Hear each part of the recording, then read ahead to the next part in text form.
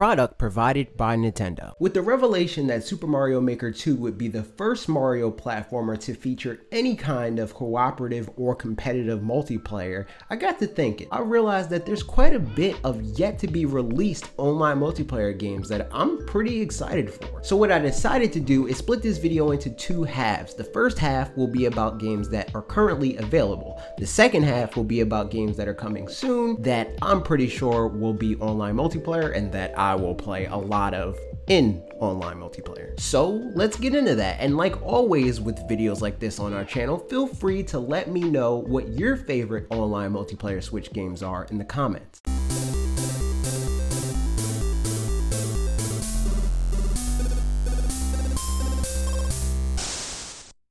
It's worth noting that every game I'm going to talk about today requires a Nintendo Switch Online subscription to play online. Luckily for you, Nintendo has been pretty much giving that away, and not to just Nintendo brand ambassadors like me. First, and probably the most common solution, is if you have Amazon Prime, you can link your account to Twitch to get 3 months free that could then later be extended to a year, which stacks for those of you that have already bought into Switch Online via an individual plan. Or you could buy the newly announced Mario Maker 2 Switch Online bundle, which will save you half of the retail price for Switch Online, which, like the previous solution, also stacks. Now that that's out of the way, I'm going to get Super Smash Bros. Ultimate out of the way, since you all know that it's going to be on this list. After all, a lot of you know how I feel about Smash Bros. Ultimate, and my primary way of playing that game has been online, and while it's not perfect, far from it in fact, it gives a lot of ways to interact with the game both against and cooperatively with friends and random people alike. There's a decent amount of choice regardless of whether you prefer to play casually or competitively, with most of my time personally being spent more competitively.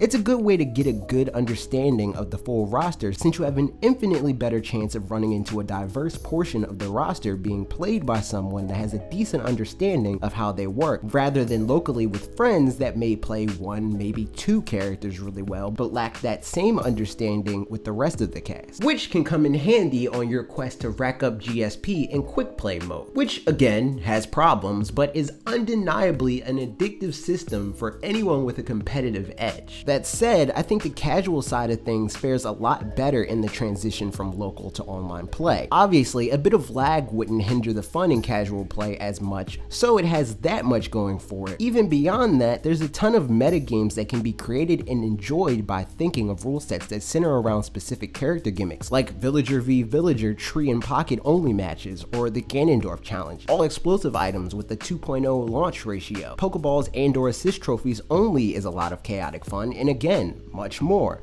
To expand on this line of thought, player created content via stage creation adds even more ways to play the game for casual players. All of this gives the game limitless playtime for people that enjoy playing, and it's for that reason that I love this game so much to begin with. Duck Game is another 4-player party game that offers a lot of chaotic fun for up to 4 players. It's admittedly a time and place sort of thing, meaning I don't play this particular game for hours on end with anyone willing to play like I do a lot of the other games in this video. It's definitely the sort of game that you get to play with a group of friends that you enjoy goofing around with. It's perfect for playing in those gaming sessions full of all-nighter delirium-induced fits of laughter, or if you're old enough, during a night of drinking with those friends. The WarioWare-like split-second random game type selection with a variety of stages and weapon types that add to the ways to kill your opponent makes it very hard to feel like you're stuck in a loop of repetition. The game is hilarious with all of those things: its nonsensical hats, the ever-important quack button, and the ability to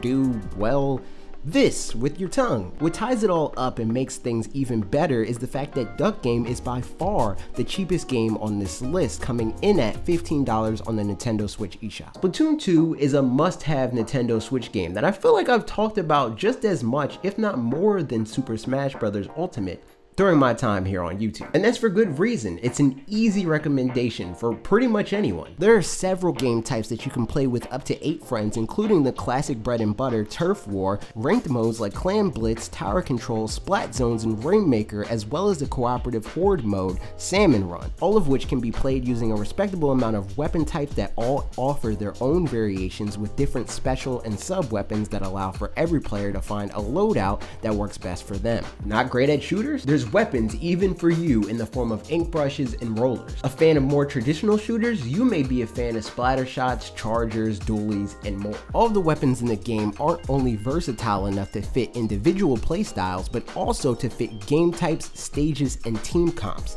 And unlike the first two games that I mentioned, there's an element of customization aesthetically and practically with the sizable selection of clothes and other accessories that can be purchased with money you win in matches. These clothing items all come with their own stat boosting attributes that can be scrubbed away and customized by playing in a lot of matches or in frequent Splatfest competitions, which is another online multiplayer achievement that this game boasts. The only real drawback being that it's a bit of a hassle to consistently play on the same team as your friends unless you join them in League Battle for ranked modes, or you all pick the same team to represent in Splatfest. Despite this though, Splatoon 2 could easily facilitate hundreds of hours of online multiplayer fun, and because of that, it's an easy entry for this video. Dragon Ball FighterZ is the first anime game that I can honestly say I enjoyed in years. Because unlike most other anime games, it's not solely pinned up by its visual fan service. Arc System Works actually made it a point to make a game that not only looks like Dragon Ball, but also plays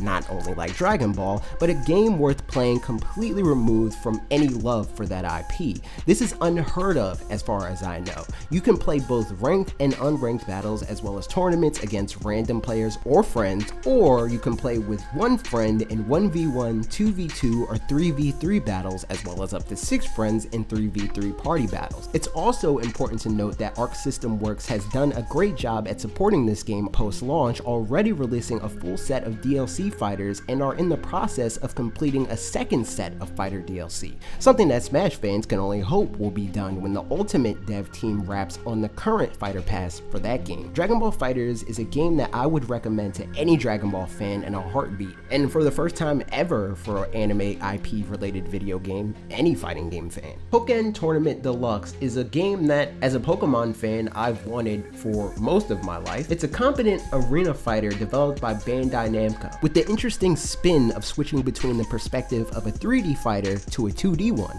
And obviously you get to play with the selection of the most popular Pokemon ranging from Gen 1 to Generation 7. You can play this game with randoms in an admittedly poorly thought out rank mode or unranked, as well as with friends like the other games in this video. But unlike those games, there's not a whole lot of variety in how you do that beyond the Pokemon you can use, I guess. This game is definitely lacking in mode, so if I had to point out a shortcoming, that would be it. And of course, the deluxe subtitle makes it clear that this game is yet another Wii U port, which, despite almost certainly not owning a Wii U, may be a turnoff for some, but it's the gold standard for Wii U ports in the sense that it's been supported with post-launch DLC, partner, and support Pokemon. Even Super Mario Party, a Switch game that came out a year later and has sold millions more units, hasn't seen that level of support, which is consistent with what I said about Dragon Ball FighterZ. Come to think of it, Bandai Namco does a lot of great work for Nintendo Switch. Props. As for the games coming out later this year, it's a bit of a mixed bag what they have to offer in the online play realm. We don't know much, but what we do know is that we can expect all of these games to have some form of online play based on pre-existing trailers, games in the franchise that have been released previously, or just flat out confirmation from developers. Being the original catalyst for this video, it's only right that I spend more time talking about Super Mario Maker 2. Like I mentioned, I did not expect to be able to play this game in online multiplayer at all, let alone with up to 4 friends competitively or cooperatively. The amount of level design possibilities available makes this game a no-brainer for any Mario fan already, so knowing that you can enjoy most of that with a friend or 3 makes it an even easier sell. It has yet to be seen if latency will hinder the experience at all. I'd imagine that was a concern for Nintendo, otherwise I'm not entirely sure why it took them this long to implement it into a Mario game. At any rate, it's a welcome addition, and I personally can't wait to play this game online on streams with Bob from the Wolf Den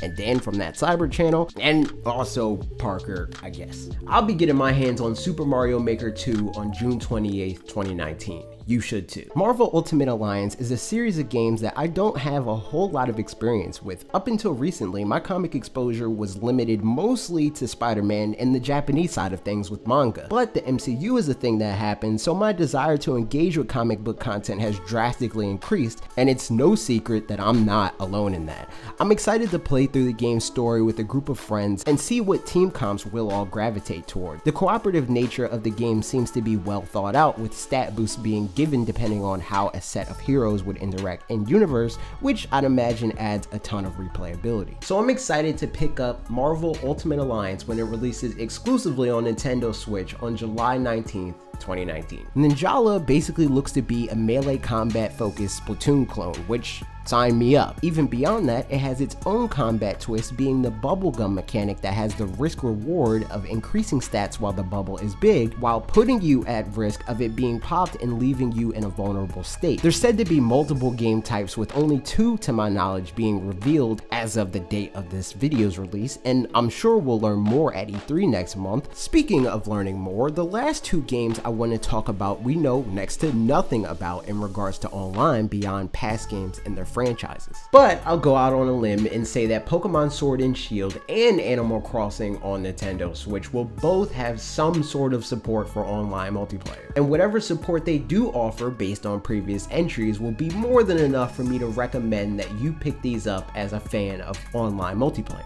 These of course aren't the only online multiplayer Switch games. Some games like Diablo 3 or Fortnite have been left out because they're not exactly my cup of tea. And another obvious entry, Mario Kart 8 Deluxe, was left out because I want to make another video focusing heavily on that game specifically. Like I said, if you can think of any online multiplayer Switch games that you think deserve the title of the best on the platform, leave them in the comments. If you enjoyed this video, do me a favor and click like and share it with a friend that you would like to play these online multiplayer games with, or maybe one of the ones that the people in the comments are suggesting. Most importantly, be sure to subscribe and ring the bell for more videos like this every Tuesday, Wednesday, and Thursday at 4 p.m. Eastern Time. The bell part turns out it's pretty important because YouTube doesn't really care about the subscribe button as much. So if you like these videos, go ahead, click the bell. Okay, that's it for me.